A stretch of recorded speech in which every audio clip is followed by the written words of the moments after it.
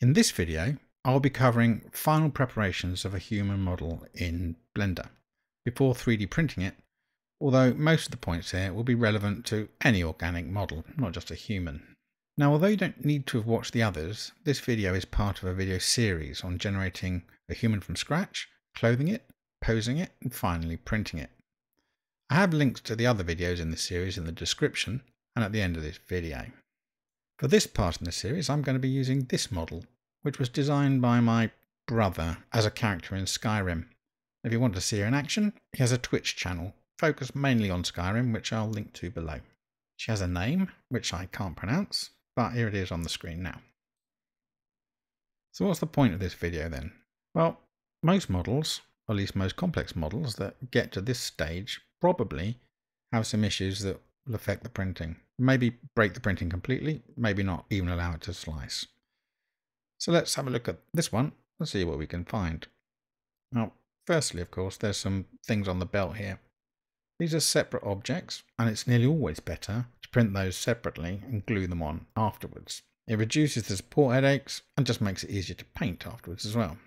However, you can keep them on the model as long as they actually touch the model and intersect with it, and I think I'm going to do that in this particular video to keep it kind of shortish. Now you can also do the same thing with other items like clothing. A lot of people do this. They cut the clothes in half, print them separately, paint them separately, and then glue them back on and stick them together. I'm not going to do that either. In fact, I've never done that, but a lot of people do. You will also see people cut their models up into separate parts, as this allows for final models bigger than your printer, and it can also help with painting and finishing. If you want to do that, you should do it after we have done all this fixing up. And I'll put a link to my video on cutting up and keying organic models in Blender down below. Now this particular model was originally generated with Charmorph, and I'll put a link to that in the description below. As a result, there are several modifiers and things that make it more difficult to do some of the fixes that we need to do. So I recommend making a copy of the model, applying the Charmorph specific modifiers, and then working on the result. Now it's worth noting that for the model, I need to actually get rid of nearly all of these, but we could keep the mask one, but it's not going to be easy to do. So all we need to do is go into X-ray mode and make sure we select everything. And then press M, new collection, and I'll call this printing. Okay, we now have a new collection over here called for printing, but we probably should turn the old one off. You can't just apply the modifiers as you would like to, partly because of the shape keys and partly because of this. Let's see what happens when I do. Whoop! Oh, that goes wrong. So you can't do it like that. So if you want to apply these modifiers, the way to do it, Control Z, that puts it back as she should be. What you should do, select her. I think we would take the mask modifier off. We can always put it back on later. A better way to apply these modifiers is to just go to Object, Convert, Mesh. You see that's applied all the modifiers and it hasn't blown up the model. One of the most common problems that you're going to have with a model like this is that your normals are not the right way around. If you don't know what normals are, don't worry, you just need to know that they need to be the right way around. And basically, that means that we're checking that the outside is on the outside and the inside is on the inside. And it's amazingly easy for this to go wrong while modeling. And by default, you can't see this happening. Blender has a very nearly easy way of checking for your normals.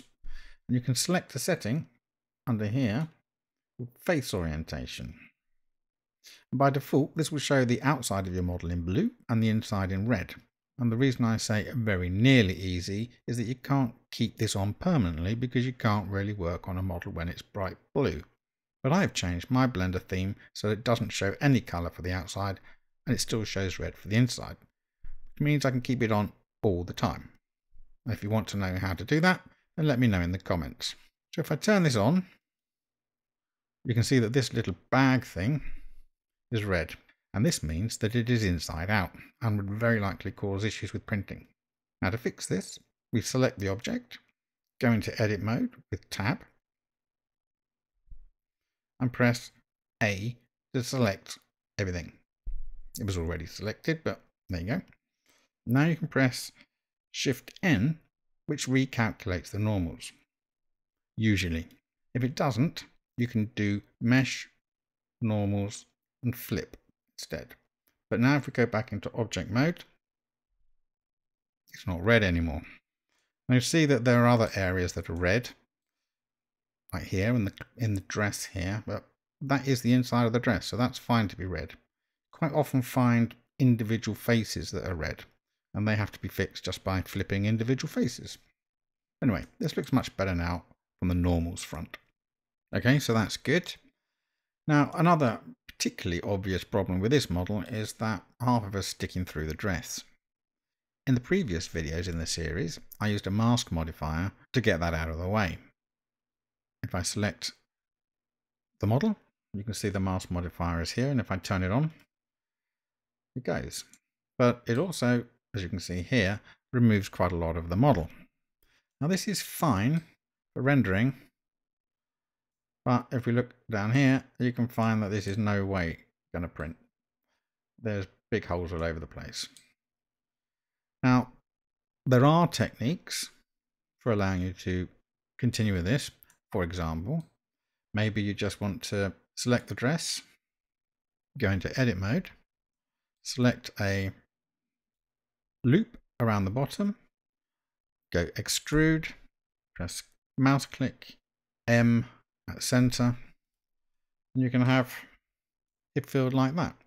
This actually might be quite good. It may be what you want. It makes supporting it easier, has to be said, but it also may not be the look you want. It's not the look I want, so we'll undo that. So I'm not going to use this modifier. I'll get rid of it. We don't need it. And I'm going to use sculpting instead. Now, it's simple sculpting, nothing to worry about. Very, very simple. With the model selected, let's go into sculpt mode. All we need to do is go to the smooth brush, which is this one. Click on that. I think it's safer to have the strength somewhere in the middle, like this. And you can increase or decrease the size of this circle by pressing F and dragging the mouse. I think it's fine as it is. And then brush over it. You can also use the snake hook brush, which is useful sometimes. You can just grab it and you can push it in, pull it out, push it in. Okay. And that should be fine. That's all we need to do in sculpt mode. Let's go back into object mode and see what else we've broken. Let's have a look at those boots. They're not particularly good boots anyway, but her legs are sticking into those boots. We don't know how far down they go. Looks like they go down a fair bit. Now this might print fine. It might not. It might need lots of support. They might be a bit brittle. What I'm going to do is one of two things. I can either remodel these so that they intersect with her leg as it is, or I can just close the boots off. And that's what I'm going to do because it's nice and simple. So let's select a boot and go into edit mode. And we can see there's a solidify modifier there and also way too much geometry. And that's my fault, and something I should have thought about when I was modeling this earlier. But I think what I'm going to do is apply in object mode the solidify modifier and then turn off the model, Zin, whatever her name is. And then select the boot again, go into edit, and I'm going to select just the loop around here. You can't really see it very well, but chances are it's going to work. Alt click, it worked. Now we extrude, press click, M for merge at center. There we go. We have filled up that boot. If we turn her back on, it looks a little bit more likely to print. I'll just quickly do the other boot too.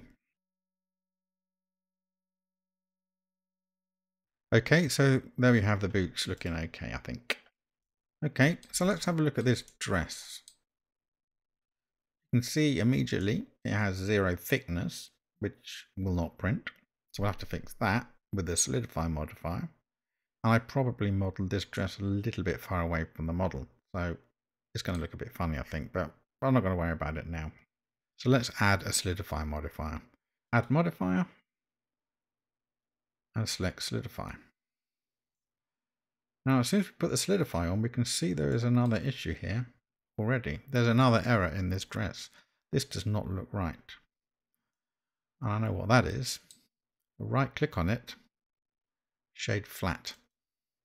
And now we can see this dress is not as smooth as we thought it was. Whenever you're 3D printing something, you have to have shading set to flat, not smooth.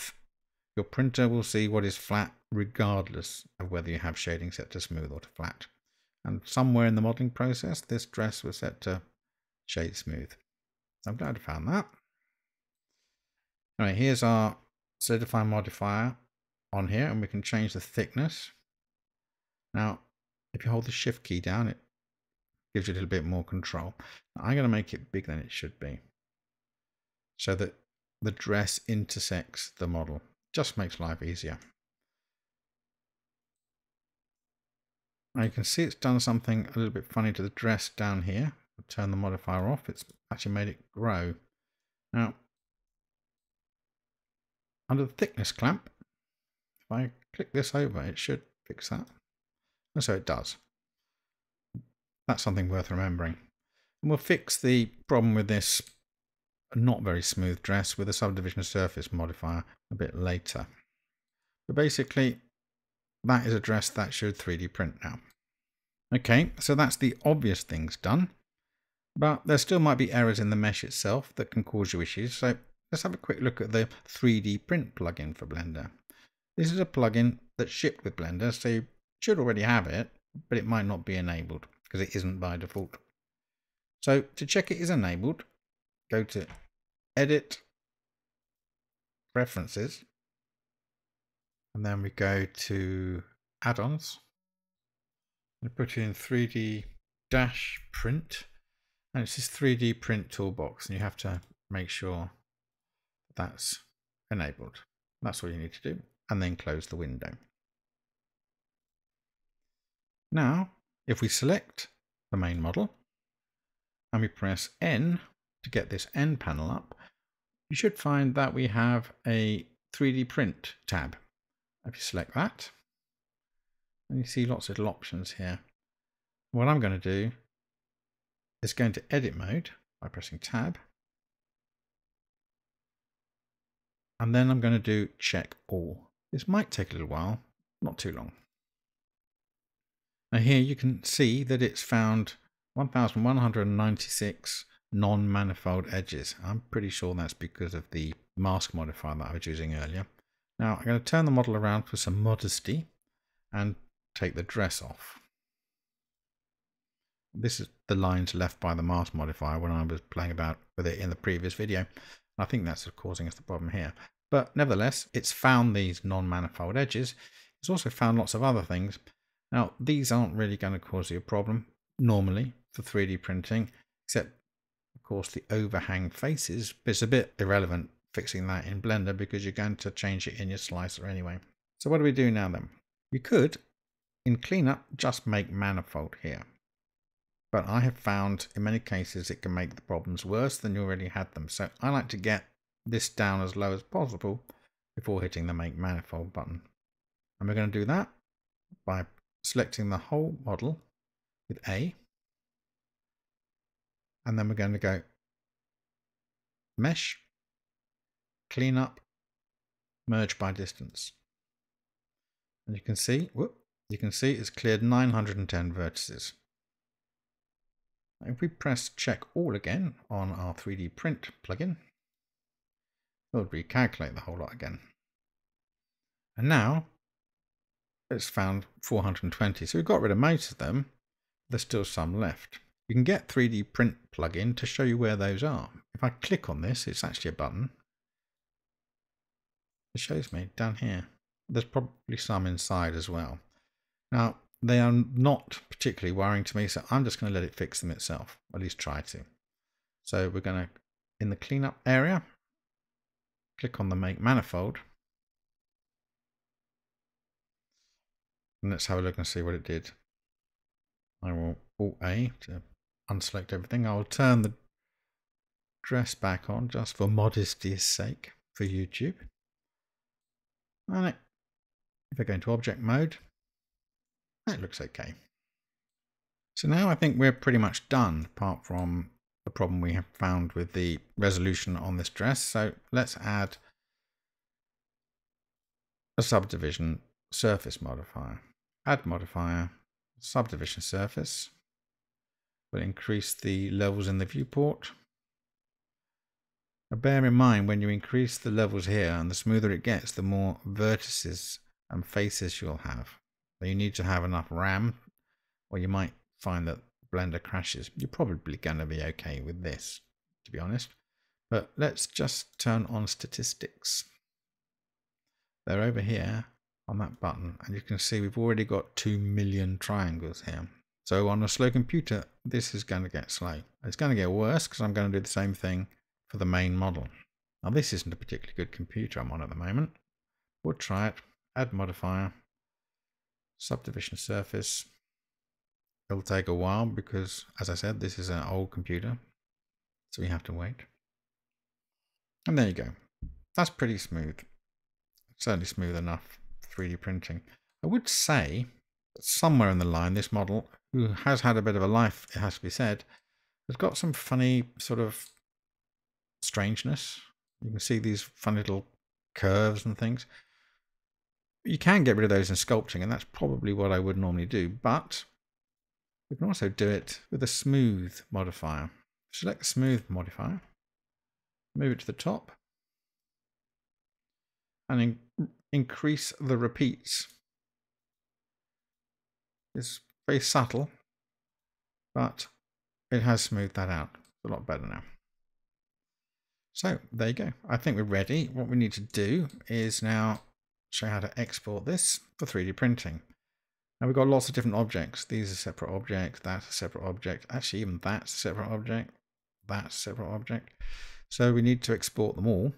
And the easiest way to do that, assuming you've got no cameras and lights in your scene, is to put X-ray mode on and just press A, and it will select everything. But however you do it, you just need to select all the parts of the model that you want to print. We go over here. File, export, STL, and then you want to make sure you press the selection only button, otherwise everything in your scene will be exported. Give a location. I'm just going to put it in downloads and click the export STL button. Now, if there's a lot of triangles, like there are here, it will take a bit of time. As you can see, my little whirly, roundy thing going around.